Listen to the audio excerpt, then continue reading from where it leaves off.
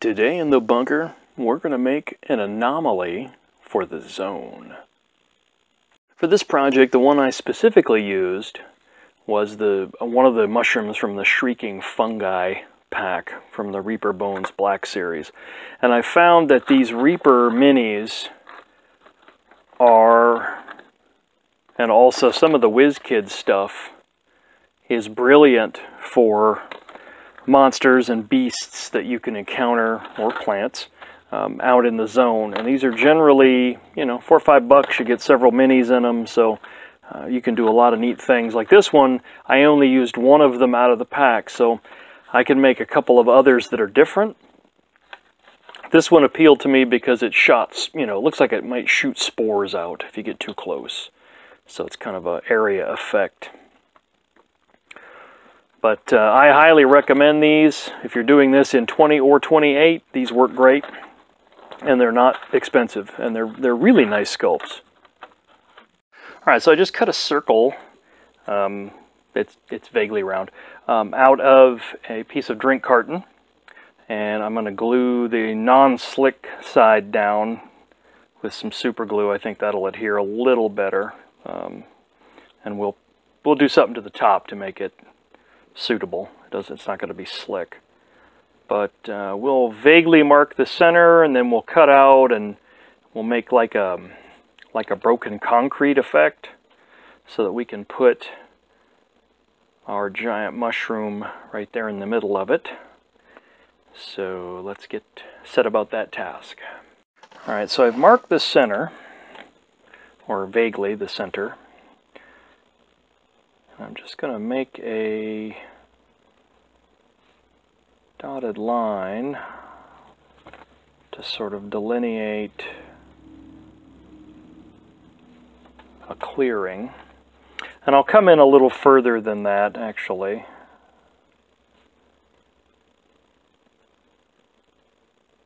There we go. We want just enough room for that base, and then that can peel back.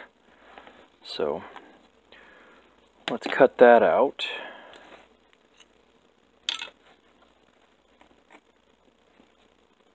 Be sure to tighten your knife. Nothing worse than a loose knife.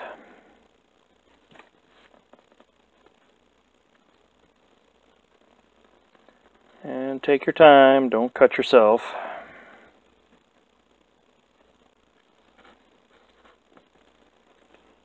Trying to stop the cut before the knife gets turned back around where it's coming back at my hand.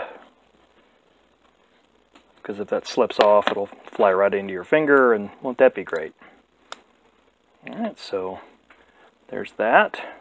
That fits just about perfect. And then we'll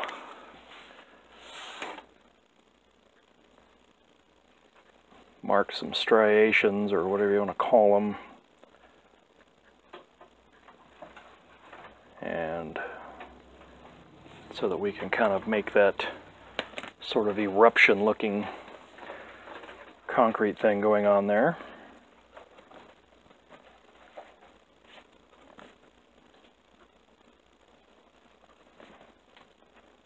And we'll cut those so that they're like flanges, basically. Not phalanges. This is not some sort of neo-fascist political movement. And I'm reminded they're also not little finger parts. So we will kind of bend these back a little bit.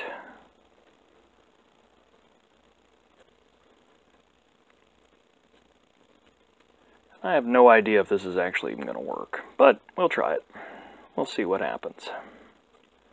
It's probably a way better way to do it.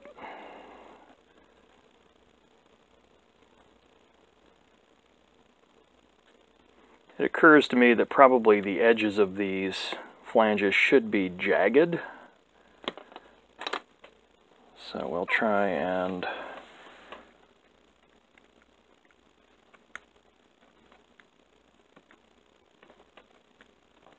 add some little damage to them.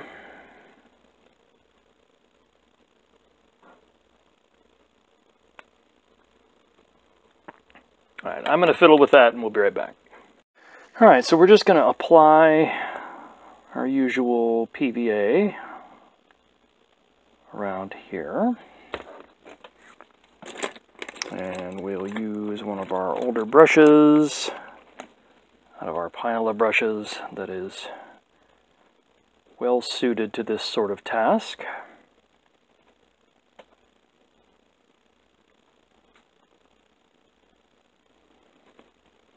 Maybe if I put this in the camera shot, that might be helpful.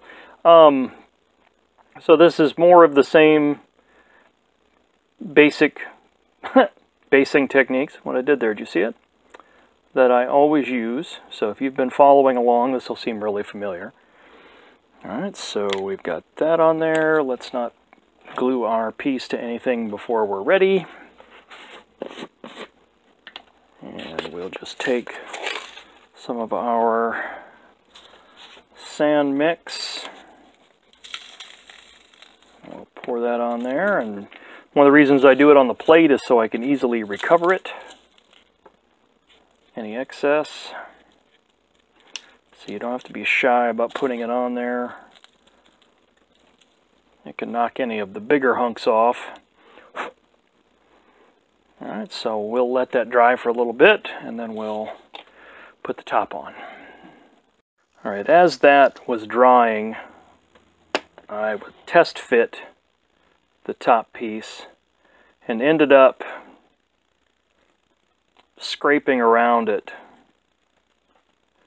so that this would actually lie flat on the base, because I had a bunch of sand underneath it. So just make sure your fit is good. Alright, so what I'm going to do is, I think I'm going to prime this before I glue this on, because getting down on that sand is going to be a pain. So we'll be right back.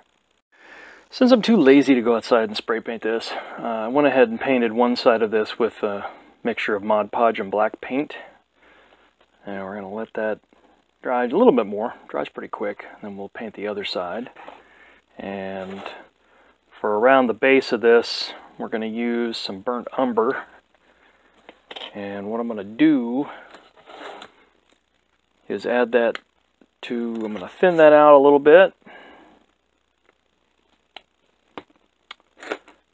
And then we will add it to some Magic Wash. And that'll help it flow down in on that sand.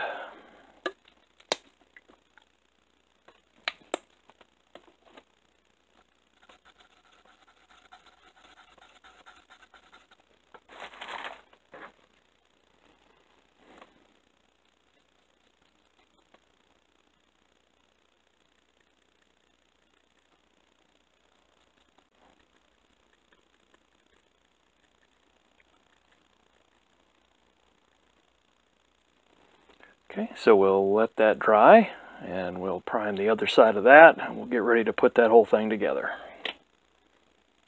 Alright, so I've applied a second coat of the burnt umber to the ground, and our initial coat of paint, or initial color rather, on this fungus, I mixed half and half of the burnt umber and some white. And I'm going to bring that up to a whiter color, but it'll have a very earthy tone to it, if you know what I mean.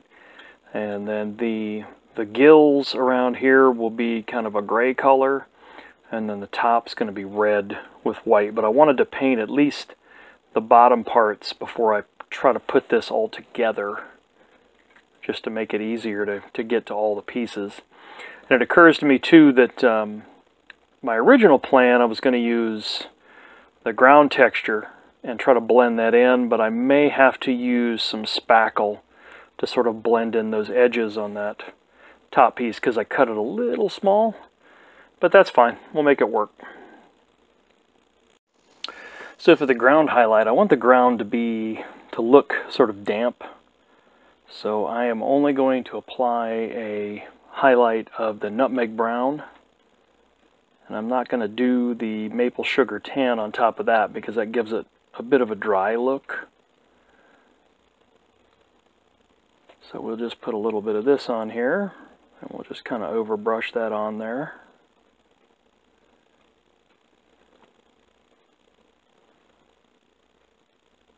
And that gives it a nice earthy color without looking like it's dried out too much.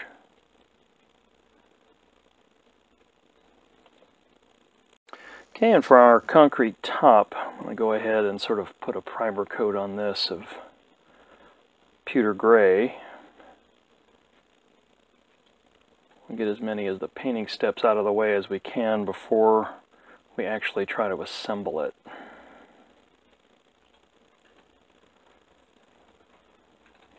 And some of this I'll have to redo because, like I said, I'm going to blend the edges, or attempt to. We'll see how that works.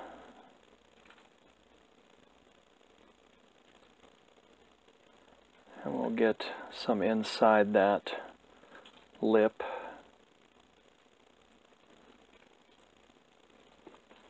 Alright, so we'll let that dry and see what we get. Okay, so as I've progressed, I built up the white color using one of my old Vallejo game color things that the label wore off of. Anyway, it's a very stark white.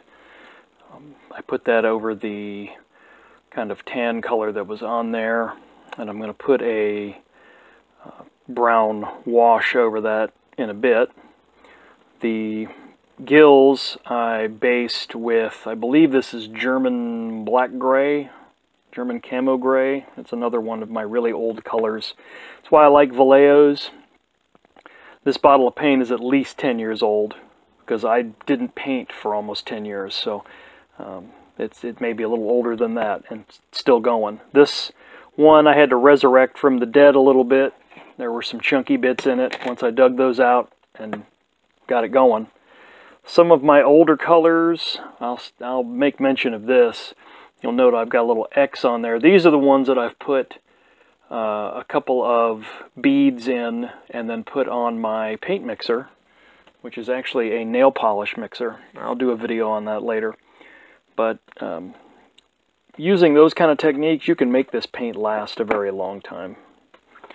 But next color we're going to use is game color. It's an extra opaque. This is heavy red.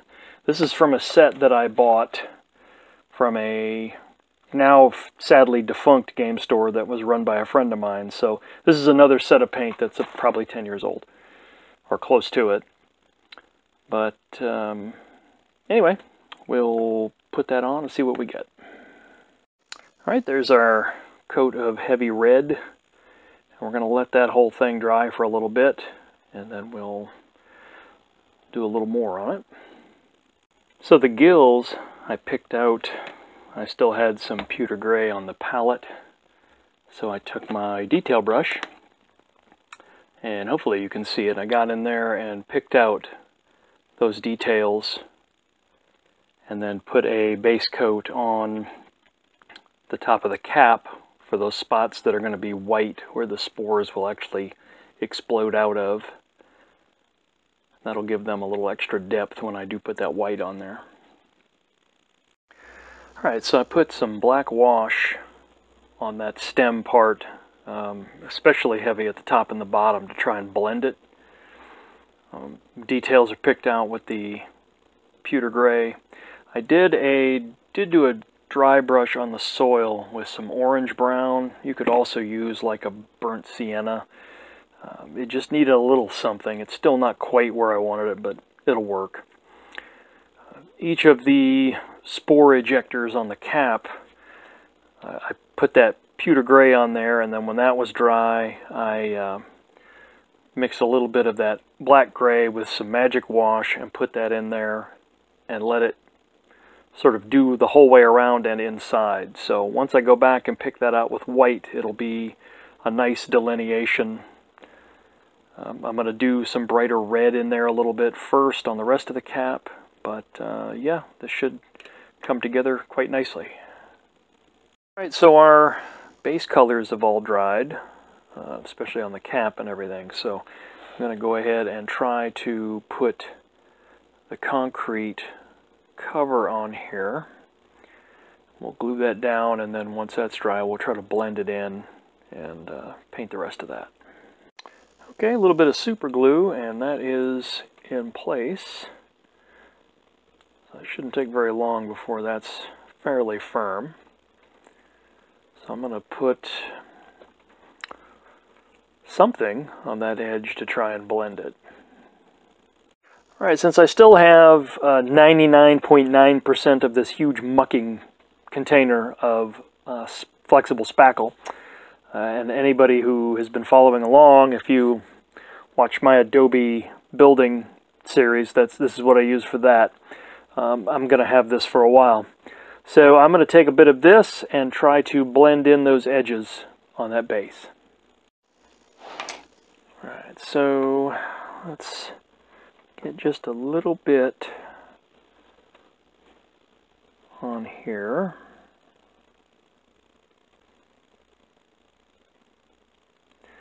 And I guess the key here is to build up kind of a bead around that edge that I can sand down when this is dried a bit and kind of blend that whole thing in.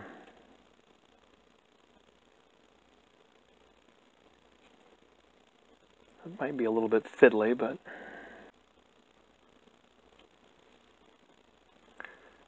and that should do it. So we'll blend that in as best we can. We'll wait for that to dry, and then we'll sand it and see what we get. While we're waiting for that outside to dry, I went ahead and started touching up the rest of the mushroom. I used some Model Color Flat Red to kind of brighten up that cap a little bit. And then I'm going to pick out the spore details with some of that bone white, I guess. I'm not sure what that was. But anyway, we'll get our detail brush and go to work. Alright, so that's brightened up nicely.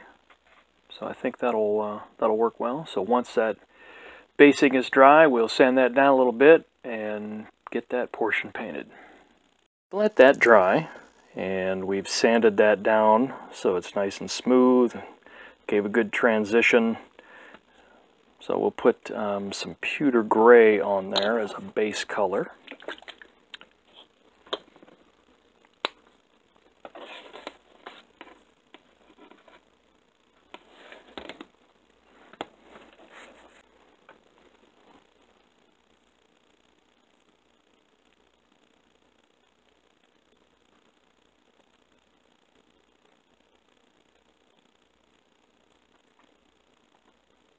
I gotta try to be careful not to get it up onto the earth that's inside there, which I have a bad tendency to be a little sloppy. So I also gotta avoid getting it onto the actual mushroom itself, since I went ahead and painted all that. I'd like to not redo it.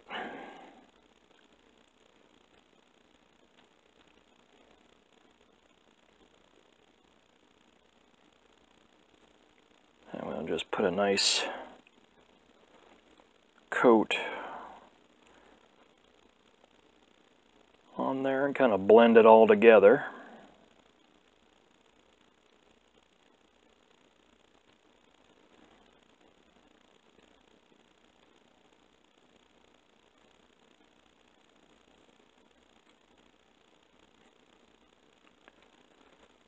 And, you know, take care to cover up all of these colored bits,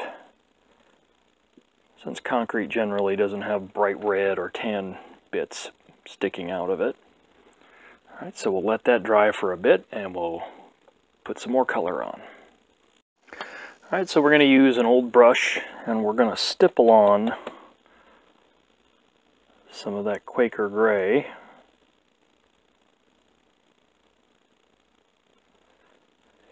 And we'll just kind of build up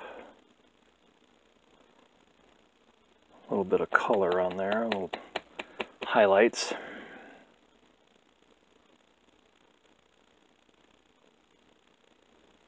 Okay, and while we're doing that, we're also going to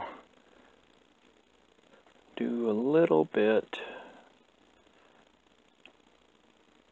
of dry brushing on these edges. Again, being careful not to get down onto that earth that's inside there, although it wouldn't be the end of the world if you did, but better to avoid it.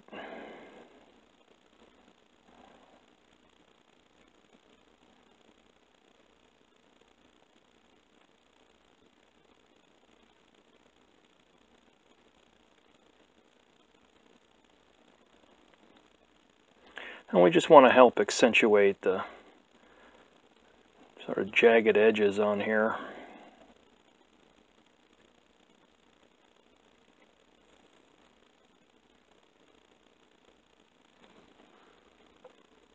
All right, so we'll clean that off, and then we'll get a brush and cover up this one spot that doesn't seem to want to cover up. Not sure what I did there, but sometimes you'll find places where the paint just doesn't want to stick. Just have to keep on it. Alright, so let's get some tan.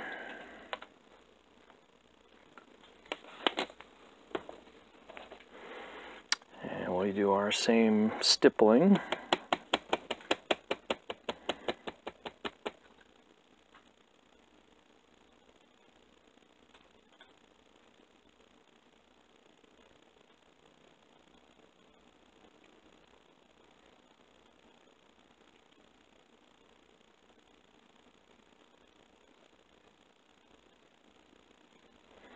And that one spot, it's got one job, it doesn't want to do it.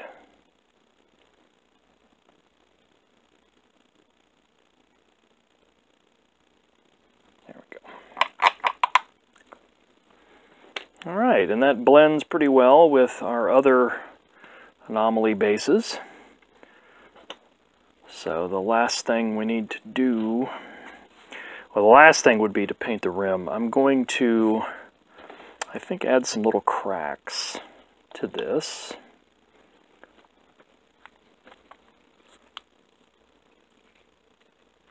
So we'll use some of this gray-black and our detail brush.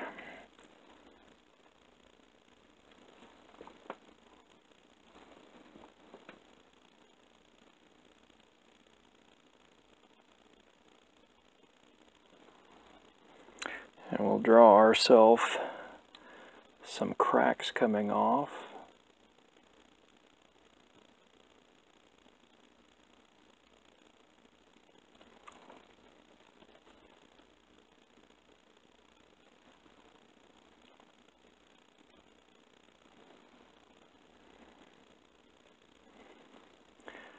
And this is one of those places where less is definitely more. You don't want to overdo this step. And it's completely optional. You could leave it off and it would look just fine.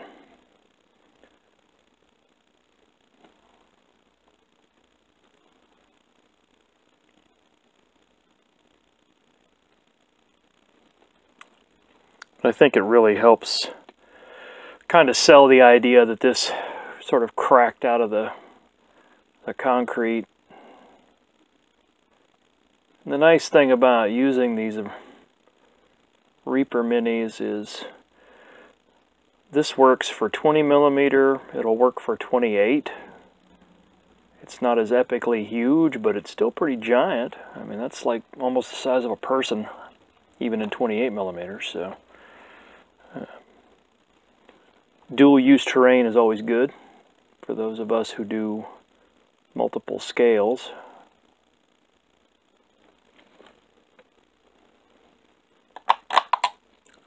All right, I think we're going to add one last little highlight along those cracks.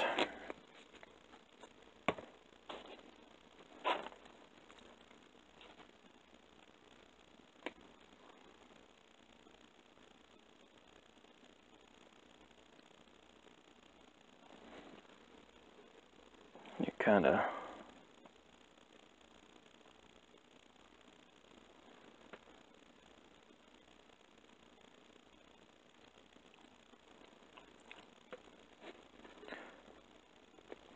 reinforce that illusion that there's a crack there. And again, really easy to overdo it.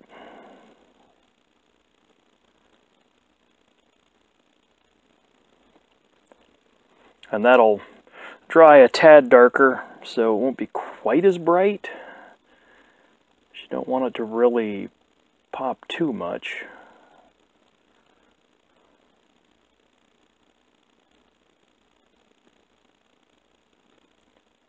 I think a lot of times you're better off just with almost a suggestion of something than rather trying to sort of blatantly paint the whole thing.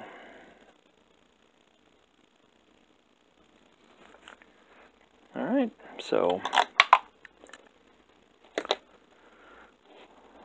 we'll paint that edge once everything else is dry, and should be good to go.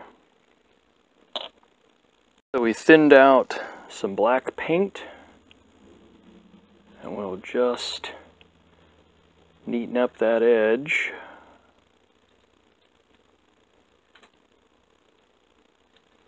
And you could do it in any number of colors. I had considered doing a special color for anomalies, and I may go back to that and add orange or green or whatever. But I think the anomalies probably have enough visual appeal on their own that you'll be able to look at them and say, oh yeah, that's something maybe weird or I don't want to encounter. And not having a special color on the base probably won't influence that. Alright, so there it is. I hope you guys enjoyed it. I hope that's useful. Maybe it'll inspire you to make something even better. And if you want to see more of this, be sure to like and subscribe. And I appreciate you guys watching. Stay safe. And remember, the way is forward.